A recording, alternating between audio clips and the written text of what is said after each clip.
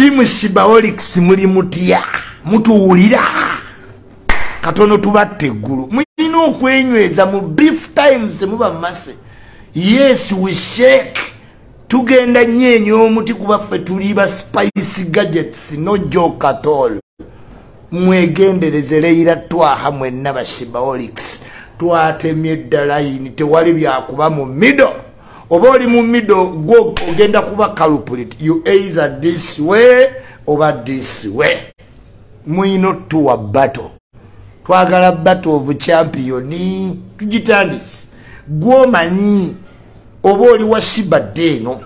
Yes, mwayimbako right now. The brightest star shining upon Ugandan music industry in ladies one and only Bilungo. Aterinnya twali agadde twali tutedda. Isoko, thank you so very much Bilungo. Naye Kimansulo kumimwa atwesonyiwe. Kimansulo kumimwa atwesonyiwe. Tuyina video ze nga azina ebimansulo tugenda mutegeza nti va ku muyimbi abawoza mbu Spice ayina ennyimba ntono yali asoma kubanga Spice ayina osoma primary secondary university.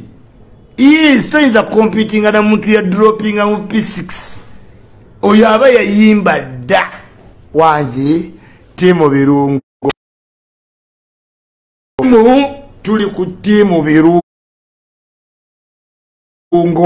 no joke at all. Twatemye dda saidi togeza nobeera mu middle nalebo mwami. Don't be in the middle. Simanya you have Spicy for you are either on this way or this way. Yeah.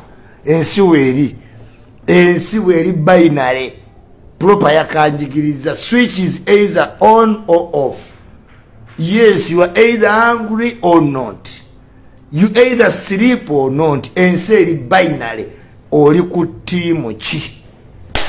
Tusigale wamu naye nga tutegedde team. Resinelo Natala agambye team Shiba. Kamikizi agambye team Shiba. Riziki Nasha agambye Shiba for life. Uzaiwa agambye Spice nawe. Abalala tombolira Bilungo ku ntiko, Spice ku ntiko. Abashiba baliwa. Buli wamu atola ba Spice kabashiba muliwa. Take out ndi wa Shiba totya. Spice munana, Spice mwenda, Spice 10. Shiba huyo afunyeyo mu Spice yeyongedde. Spice yeyongedde abashiba babuze. Shiba mwongeremu amaanyi. Spice akyali waggulu. Spice waggulu. Derika agambe Spice. Diguni agambe ya Shiba afunyeyo. Spice yeyongedde. Team Shiba tebalabika. Team Spice yeyongedde amaanyi. Team Spice Bilungo ku ntiko agoberedwa Kimansulo naye aleese gukkiridde wansi baguweereza manager roja kudisa Bilungo asaze Kimansulo amuteze amukubye etteka amulinnye bata Kimansulo adduse gukkirira wansi gwambuka Kimansulo bamuteze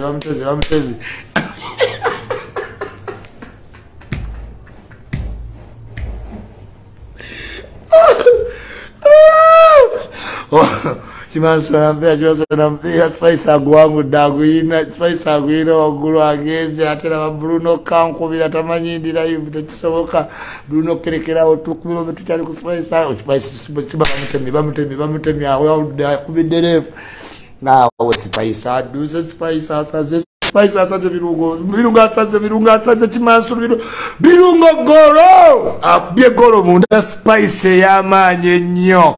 This is how he has been recorded in Britain. Spice just takes the ball comfortable on herself, releases it in on the wrong side, paves way away from Kimansulo and dips in the side, crosses over and puts on the chest, and the rest was classic. Spice scores a goal and so fantastic in style. It can only be classic like Spice stars that can score goals like that, and this is phenomenal. Look at this, the tactic, how he handled the ball, and Kimansulo passes over and Spice goes this way, capitalizes on that advantage and takes the box where the keeper is left with no chance, and Spice scores brilliantly. Brilliant Spice. Wow.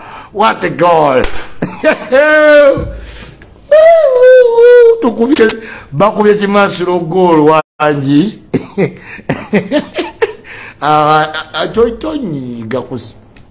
Tonyiga ku Sunday tuli mupiira gwa gadgets.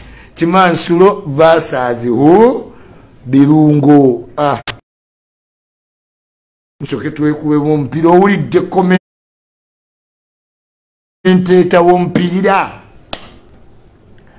It goes on the left and takes it down. See the referee, looks at Android, gives it back to the left center, shifts to the right, receive the ball so nicely, dribbles past one, past the two, crosses it deep in the middle. Look at the composure in the midfield, strikes it to the back, stays lost on the way, and he moves in the box like a superstar, delivers the goal. It's tremendously fantastic. This goal is magnitude. Oba commentator nasibusobola wangi gole badde offside. Tugende ku gundi vyala tupimete wabadde offside. Team Spice ompira gwaletedde Kimansulo ogumanyi Spicers n'ompira nga musofu nnyo ne commentator muwulidde. Kubanga kati Spice Messi kati Siba Ronaldo. So you know bila wawoto Spicy Messi. Oh no, Shiba Ronaldo. The way katiba komenta abazungu wote badde bagula basenge badde World Cup. But measuring in this tournament, Shiba was so fresh. She looked determined. Shiba looked a little slow. She has been here for a long time, since 2000, and given the times and age, she has lost pace.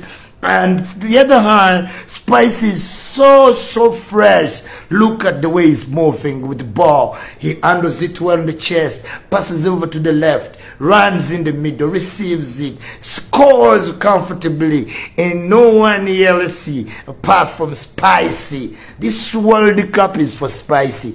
I think Shiba is wondering where is the luck gone by now, but we all accept she has been on top for 8 years, and drastically she's slowing down. But this is Spicy's time, raising the pace, moving fast. Can't you compare? Dribbles past one, past the two, and scores in a classic manner. Big up Spicy.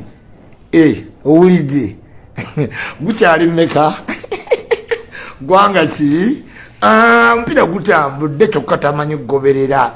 Kati ebirumbu yali bikugamba ddi bali gulume alisadi yukataisi bulidigi takuwa na reason egamba lero nyumiddwa ICULI ne waba yantaba ompulidde mu commentating mupira mu luzungu. Do you know why I got 4 in P7? Oyinayo jajja waizo okwogera watu oluzungu like me.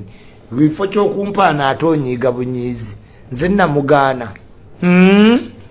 Owulidde dynamics mu kwogera tuyina mpitirivu nyinza n'okwogerera mu rugby nga gwatamanyi rugby tosobola kutegeera naye ng'emboozi yonna ngiyisiza mu rugby.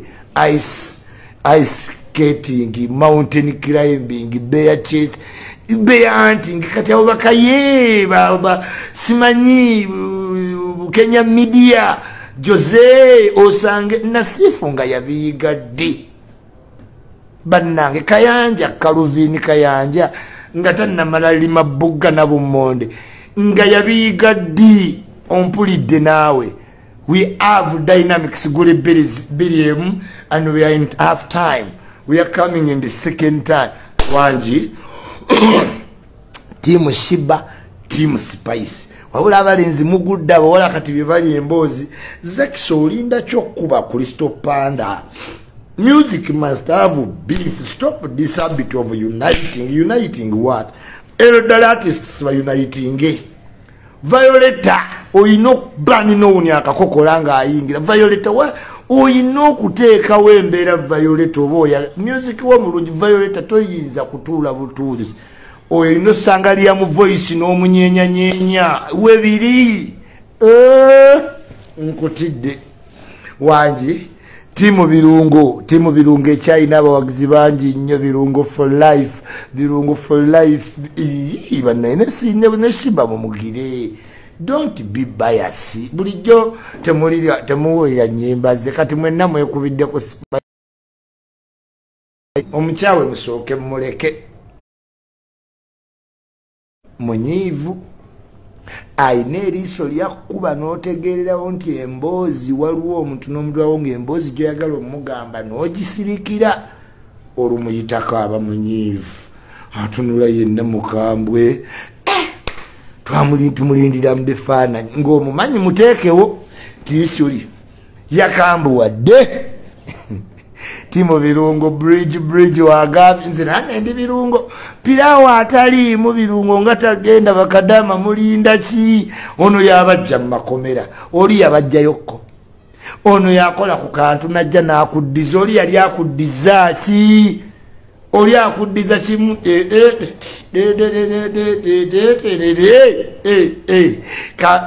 obanga akwagala waali yanzigalira ku geeti kati senga ndi mulwanyi we kye nali nziza omugamba nansibira ku gate kati ndi mukyamu ogenda mu ttiimu ya Bilungo ogendanga we bakwagala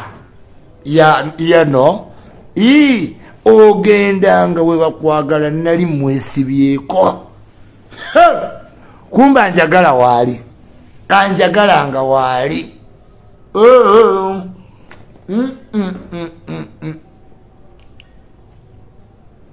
anjagalanga waali omanyi lwaki nava ku Nuupu lwa Spice yanzija ku Nuupu ba principal family kubanga eri gye sima bali balamu bange mu bukakamu nenje esonyiwa family ya principal nze ndi ku team Spice Ebirungo bye bintambuliza Pirawo n'engege ne mu mmere temuyinza bbula Bilungo oyina oteekamu nakati oteekemu doodo ofune engege eri namaswanku mu Pirawo we mubula Ebirungo oyo aba Pirawo mugende muli eboyiro wammwe katusigaze Ebirungo mwebale tufunira kannya kalungi tiimu Bilungo all the way.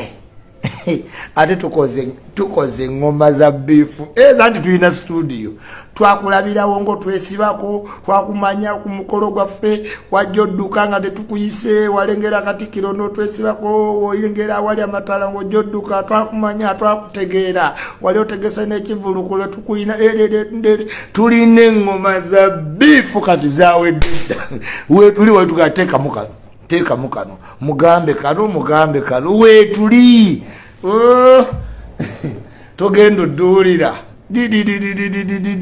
twalidde dda chuli Spice yambirirawo mu COVID wallahi nalindyawo nga kampereza ku sente kati why don't I stand with the person who stand with me?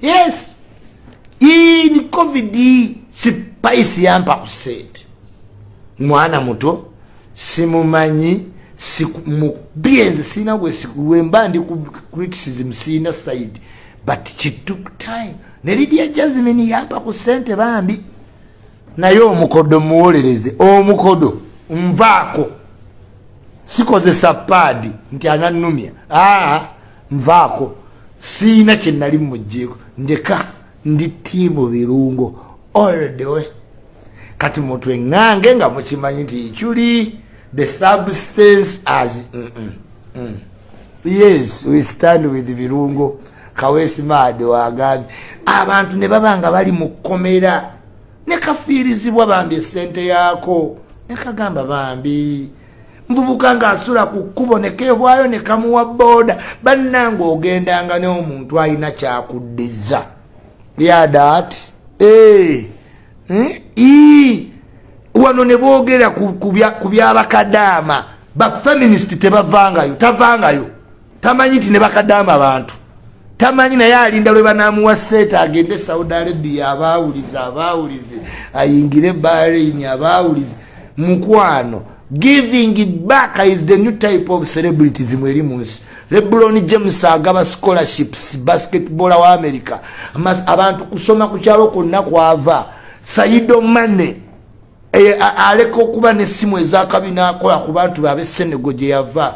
Ono omusajja alwana ne Mayweather akakasajja ako kazimbira ekyalo kyamba celebrities mu yakyuka oyino giving back toyinza kuba selfish nenkuwagira nga ate wali eri mu myala bantu ne bakutuusa ku top notandika okwefuula abantu abamu mu batwale nga abantu ababa bakagenda e Bulaaya yakatuukayo naye omulaba yefudde n'okusingayo abagendayo mu 70 years temubamanyi nga yakatuuka ebweru naye neyefuula nnyo nogamba olwo abagenda mu 8 ogenze mu 2022 naye olwo swinswinswinswi nga liyana afuuse swinswinswi temubamanyi kati beebo nono ovudde eno wansi obadde muntu munaku mwavu olutuukako waggulu tipata simanyi bamanyiza abaka talina attachment yenna ku muntu wali omulabyeko abantu babeerawo ivirinira gw'obulwadde bw'omulumye buli muntu asobola okutegera ati ivirinira gwo Katonda amuwadde ne tavangayo wadde ne ku bivulu byo ne kazikata olumala bwe kati ne kakwatayo ebbaasa ne kagitwalira ivirinira gwo misa kinaafiirwa ne kagenda ne kaziika waliyo gundi ya radio ne kajja tagenda ngo kulambula ku radio kyokka radio yamuteka ne ku simu mu lulimba lwa magnetic totuwulira tuyina obulumi bungi ku mitima tubalaba abantu abatayinaamu mutima wadde tubamanyi nga bajja ennaku ebakulubudde nga baliwo kwetereza naye nga tebalina mutima giving back lundago olunaku abaana ne balaga abaana abaava abali obubi naye nga wa babulire kwegatta na bannaabwe simanyi ne bajja mu buliri ne beegatta abantu 8 ne badda omwo ne bakola ebya sominionio tuli ku team spice for cause tebirala byonna background noise yes tujja yimirira n'omuntu ayimirira n'abantu in times kyekisitula abantu bafuuke b'amannya si kuba amanya ne weezingiza mu kayumba n'abuuka ne woobuuka otya omubiri omubiri ogw'emyaka 4 gutuuka ne gukkiriza training ziggwa era ne gulaga nti okaddi toye basaloni obasiba babuuka kirungi okuuma omubiri naye omubiri omukulu gulabika n'omuto ate time run zetuuka n'owuli mbasekeredde nze mpagira siina gawagira zasenga njagala nnyo Rema naye nnyinza omuwagira siyinza muwagira kuba simulabangako ng'alina omuntu gw'ayamba simulabangako ng'aba waliwo ensonga erina ensonga n'avaayo ko n'akozesa position ye nga ye kati oyo saamuwagira yes time wetuuka n'afuna ekizibu saamuwagira mwagala saamuwagira mpagira for cause siwagira eyo byakijega wali okoze gwe bakuwanisa okuva wansi ng'oli munaku otuuse waggulu oyambye ani obuddawo okwepalawuza ebyo byonna bituuka ne biggwa kati tugenda n'abantu nsi yakyuka omuntu agivinga back ku bantu gwe tubeera naye totunyumiza byakwekubya bufaananyi na bbaawe simanyi nabaana newe mufuna ebizibu era beera ne bbaawo n'abaana bo totwereetamu naye nga ffe tuba tulinza olunaku olwo lwolifuna ekizibu tukutegeere spice waggulu tetukyawagira ffe gwawagira ffe wagira ffe tuwagira ffe cause tusooka ne tukolamu ne tubala ne tugamba ne tutunula gamba ne wabawo ekintu kyonna nti omuntu yafa tebalabikako toyinawo nti obalio balabiko nti baziikiddeko gundi ate nga okufiirwa bajja fiirwa anytime era mubalageko nze siriziika nga tonziikira nkuziikirako tebalina muntu gwe baali babeereddewo mu bulumi n'aba basooka mu indasitule misaati yafiiriddwa bantu bonna basituse mwabalabyeko Rema yabadde abalamu abalabyeko waliwo abayimbi bayuza nga yagala kwetereza kuba bakulira mu bwavu bungi ennaku nyingi naye nga tali kwaba abantu abamupromotinga. That's why tujja bera team Spice no matter what. Yeah, anyige supporting a Spice for cause. Yes, COVID yali mubi nnyo ng'omuntu atakubeererawo toyinza mubeerawo. COVID yatuwa lesoni nene nnyo nnyo. Era nze mbeererawo omuntu yambeererawo atambeererangawo toyina nakyo ŋŋamba. Babadde tumutidde ku TV ndowooza yatulabye n'anywamu ne ku mazize ne proper otumanyi ffe tubeererawo atubeererawo ate tuyina TV time tuyina obudde ushall support oyo yekka supporting abeererawo abantu naye ebyo ebyabayuza noddawo simanyi kunama bukunami olwedde toyambangayo wadde omulema toddizanko wadde ku mwana omutu tubeera tukuviirako ddala ate tugenda oteekawo peesi ojja kutya. Ne Kinga Serefa abaddewo n'oyo naye obwa kwini bwe bukomye mugenda tuuka mumulabe nga babbera mumumanyi. Ono yayimba bampe fas bepebete pitewo fas oyo wajjoba tugenda oteekawo ekibuli ku Spice ojja genda otegeera nga maneyane emye. Ate tusoose kulaba abo bakwini twalaba dda bakwini bawini munyenga tuzze tubalaba nga we bagenda totubuulira daawe totubuulira sia obadde ki Irene Namubiru tumulaba n'agenda nga ate otugamba dansa ate bali babayimbi obadde oti Team Spice abasiba ate temunyiiga wekyo kigenda obba for the next 5 months. Obuzibu bwava ku stage banne kakazi kattu tekamanya obuzibu bwava ku stage bannange bwolaba Instagram ya Spice nolaba ebifaananyi bya shows abalala balinga abayimbira mu nzikiza bwolaba embalala abalala batyayo n'ebivulu tebyaggwayo kazi katune kamalayo ebivulu emukono eruweero embalala nga yonna nno buli kifaananyi kitinta butinzi abalala twakoma ku Serena ebivulu ebirala tebyaliyo simanyi ate obuzibu bwava ku siteegi obuzibu bwonna bwava ku siteegi makunale obuzibu bwava ku siteegi Chameleon ganga muje ewabula ennaku 5 book yo tickets okozesa momo pene ku gate VIP section midea ku Chameleon wombaawo Chameleon mbaawo mama we namugamba nti sajja ajja abayisimanidde kati Chameleon wombaawo